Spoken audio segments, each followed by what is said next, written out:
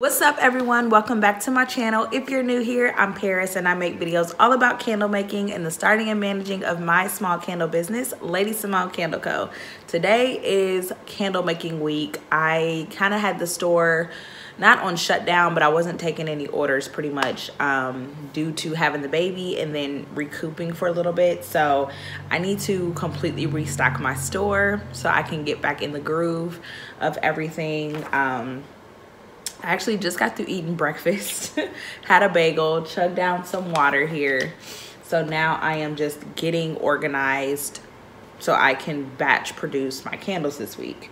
So a little bit about how I organize my candle production weeks or days, you know, however I choose to break it up. So I go ahead and break up my candle making into days, depending on how much I need to make. I do that because I do not have a lot of curing space. So I have where I stock them and store them until orders are fulfilled. But in terms of letting them sit out and cure and trim wicks and label and all that stuff, I do not have a lot of space to do that. So depending on how much I have to make, I have to break it out into sporadic days and kind of create like an assembly line process. So this week I have 9 cents to make, and of those 9 cents I am going to make 6 of each. I try to keep at least 6 to 8 in stock at all times.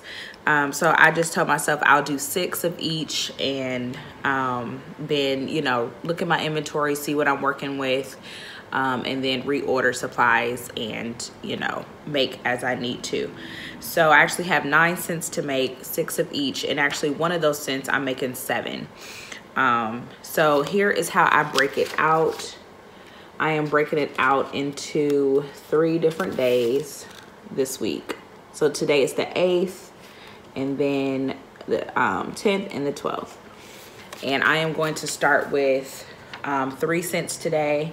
My beautiful candle, my classy candle, and my fearless candle. I already broken it out into how much total wax I need to melt down in my Presto pot, and then how much fragrance oil I need for to make 6 candles and then the seven candles. So that's how I organize. I like to have all of my math done, what scents I'm working with. I already have the scents pulled and ready to go.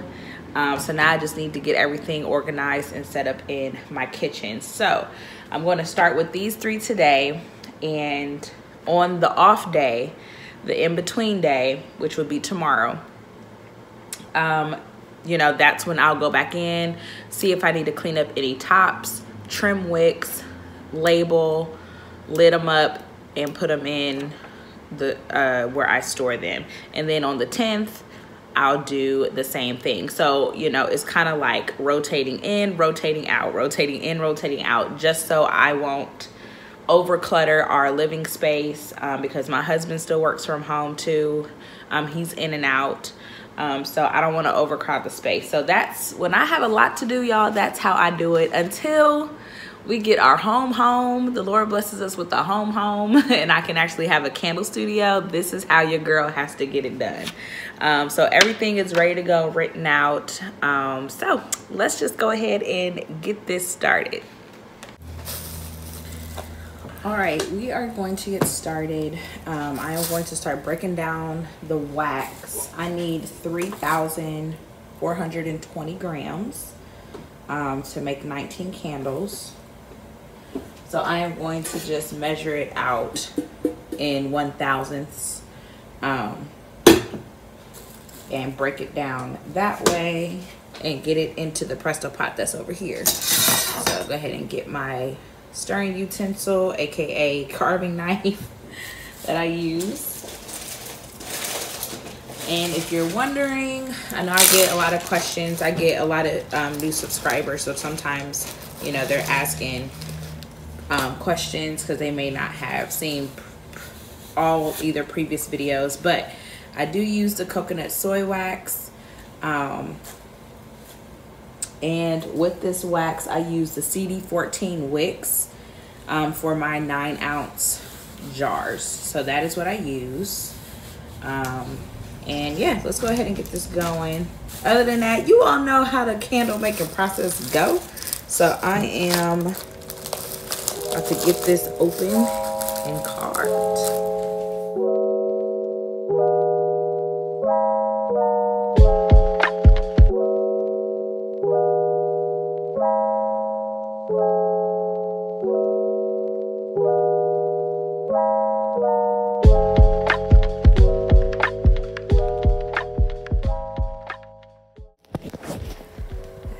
See, I have all 3,420 grams of wax in my Presto pot. So I'm about to turn this baby on, let that start melting, and then work on jars. So now my wax is melting, so I'm getting all of my jars out and ready to go. And I use baking sheets to put my jars on, because it's just easier to transport that way.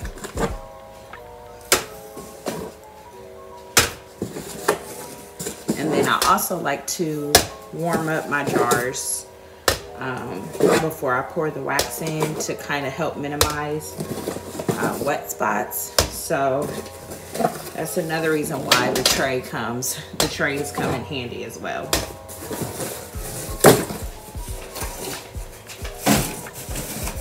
So here is the wax. I'm actually going to turn this down just a bit so it can kind of slow down with the melting. This thing gets hot fast. Here are my jars laid out. So I'm about to take off the stickers at the bottom. Clean, of course, wipe them down with alcohol and paper towels. And so next what I do after that is I label each tray with the corresponding scent. So this will be my first scent, second scent, and the third scent. And then I also have 3 pouring pitchers that will correlate with each scent as well. So when it's time to pour my wax, all the jars are wicked and everything, I already measure out in my pouring pitchers the amount of wax I need for each tray to fill up the amount of jars on each tray, right? So that way I can mix all my fragrance oils and everything is organized, and literally all I have to do from that point is pour and clean all of my supplies.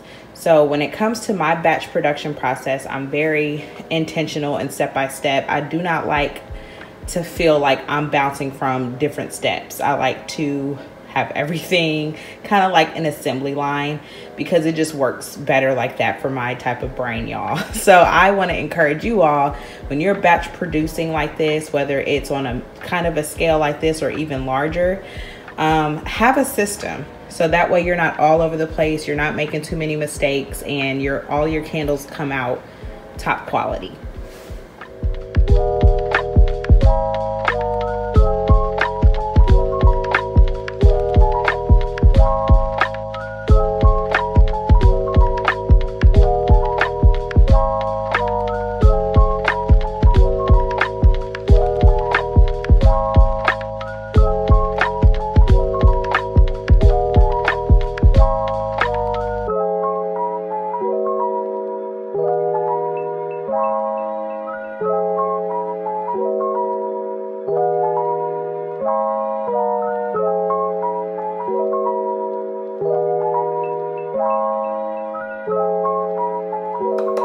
As you can see how I was kind of transitioning in and out, I mixed, pulled the tray out, mixed. When it was time to pour, I poured, and then cleaned out the pitcher, well, wiped it down, and then did the second scent. I mixed the fragrance oil with the wax, and then pulled out the tray. When it was time to pour, I poured, and there. So now I'm on the last one. So this is what I mean by having a system. Having some type of assembly line, unless you have a bomb candle studio and you kind of already have your studio mapped out and organized, versus me, I'm still working out of my kitchen and I have limited space, so I have to have a method to the madness in terms of getting things done. Otherwise it's just going to be chaotic.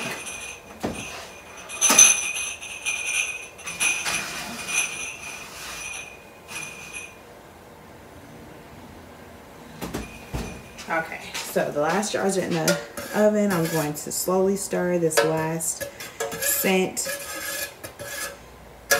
And so that is pretty much how I batch produce my candles, guys. And then I update my inventory in Shopify and go from there. So I'm also going to show you that process too, because now I'm using Inventora and it's synced to Shopify. So I think when I enter in my production into Inventora, in terms of entering in Inventora how many products I made and then of which scent I made, it should automatically update in Shopify. So I'm gonna go through that and show you that process as well, which is even more convenient. I know when you put in a production in Inventora or put in how many candles you made, it automatically deducts your raw supplies and materials, which is good. So you don't have to necessarily keep track of that every time. However, I do recommend still at least once a month going through and actually hand counting and measuring and all that stuff, your inventory, to ensure what you have in your inventory system matches what you have on hand. So that way there's no order discrepancies or anything like that. So better to be safe. There we go, guys. So those are the first of the 3 times I am going to make candles. So this is day 1, and then I'm going to do the exact same process on the 10th and the 12th. And then in between that, I am going to be printing out labels and, you know, clipping wicks, fixing tops if needed, and things like that on the off days. So that way I can begin to restock the shelf, not take up so much space in our home, and get things out the way and cleaned up. So stay tuned. It is day 2 of my candle making week, and so this is the off day. So this is the next day where I'm not making candles, I'm cleaning up the batch that I did yesterday. So right now I'm going through examining each jar, seeing what needs a heat gun. So I've already trimmed the wicks, and then I just go through with some alcohol and a paper towel, and I do a good wipe down on the outside of the jar, the bottom of the jar, to give it a nice, clean, sleek shine on the outside. And then I kind of examine the jars and see what needs fixing. So out of this whole batch, I've only gotten 1 candle that has a sinkhole right here. So I'm going to fix that with a heat gun. And then there's a few where the way it cures, sometimes it gets like little residue right there, right on the top brim of the wax. So I like to go through with the heat gun, melt it down, let it cure, and then I clean up with alcohol and paper towel too, really nicely, to make it super clean and sleek, so that it looks presentable when customers receive their order. So that's what I pretty much do on the off day. I trim wicks and clean up the candles and pull out this bad boy here, trusty heat gun, and get to work.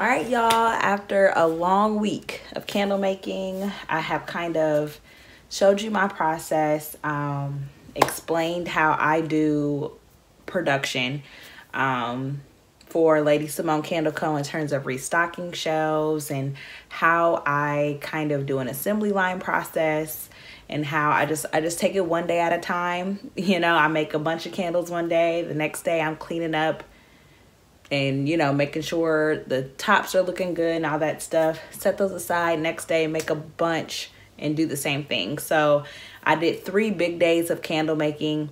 The in-between days is when I did my cleanup and all that stuff. And I finished all the cleanup on Sunday evening, which, right, today is the 14th, which is a Monday. So I finished everything yesterday as of recording this video.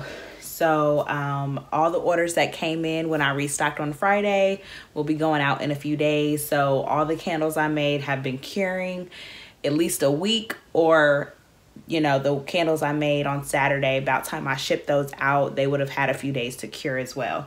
So now I'm at the process where I am about to label everything and print out my stationery. So the stationery that I include in my orders, I include empowering cards to go with my empowering collection. So anytime somebody orders anything from my empowering collection, they get a corresponding card that goes with the name of that candle. And it's just a blurb of some empowering words in relation to that particular candle name and scent, how that scent has helped me, empowered me, what it reminds me of, and how I pray it empowers you. And so I wanted to talk a little bit about where I get my stationery and how I handle that process. So for those who don't know, I use online labels for all of my labels and my card stock. Well, one of my cards that I use. So from online labels, I use the 4x3 card stock for my empowering cards, which are, and they come already perforated. I know you can't really see that on camera. Sorry for the dim lighting. It's like late afternoon. So they already come perforated. All I have to do is stick them in the printer, pull up the design in online labels, pull up the design and just print and tear it and include it in their orders. So, and I get all my other labels, my wax melt sample labels, my candle labels, my wax melt labels. All of my labels come from online labels, and my 4x3 card stock. The other card stock that I use for my thank you cards and candle care cards, I want to say I got this off of, I think, Amazon. I can't remember. I believe this is Amazon though. I haven't had to buy card stock in a while. As you can see, it's so many. It's like 250 pages. Yeah.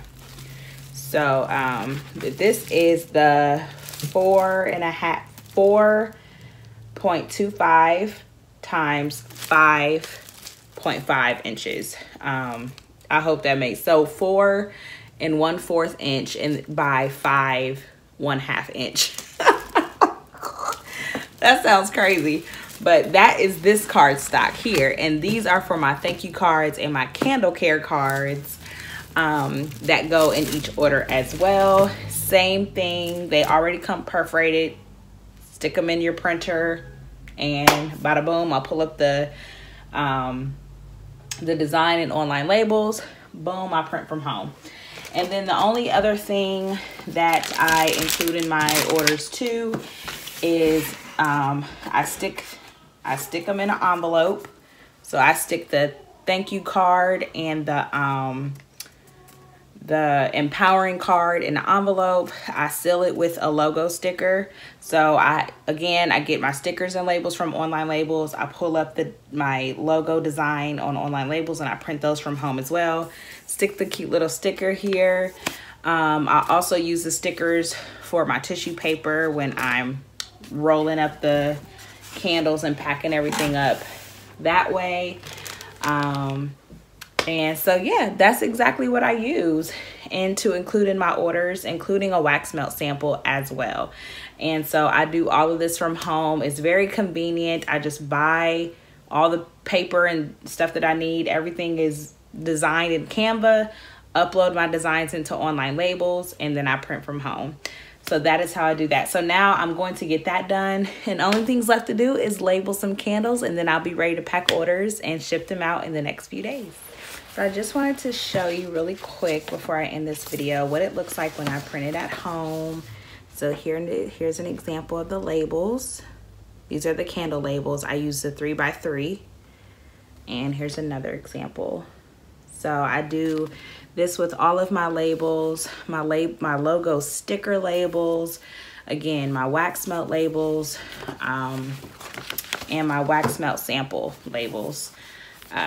So I do that all from online labels, and now including my thank you cards and my empowering cards and my candle care cards. Just buy the blank sheets, y'all. Buy the blank labels from online labels, the blank card stock. Amazon has card stocks in all sizes as well that's already perforated. I got some really cool just blank simple white envelopes. And I mean, it's so easy to like elevate your packaging and your branding to, well, elevate your packaging to incorporate different elements of your branding to make your overall customer experience heightened and taken to a whole nother level. And it does not have to cost a lot of money.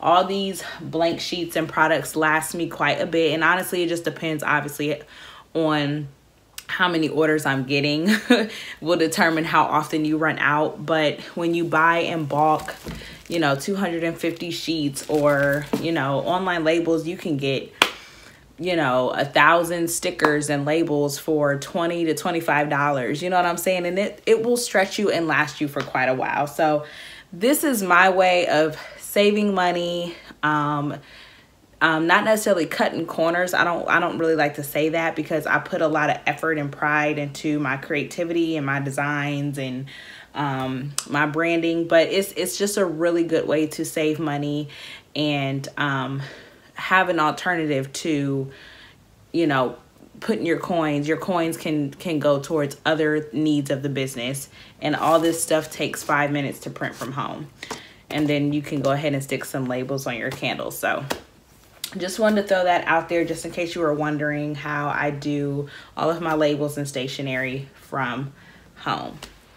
So I really hope you enjoyed this video. I thought this would be great to kind of document my candle production process when I have to make tons and tons of candles to restock my store and get things done. I already updated my inventory in Inventora, and I'm loving how it just automatically deducts the materials that you used to make your big candle production. So I don't even have to worry about that like counting anything right now until next month.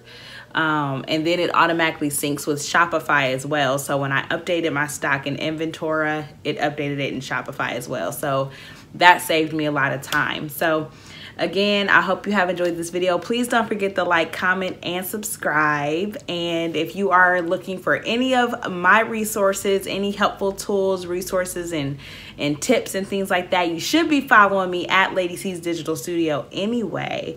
But if you're not, everything is linked in the description box below. All my coupon codes are down there as well if you want to take advantage of all the resources and systems that I use. And until next time, bye.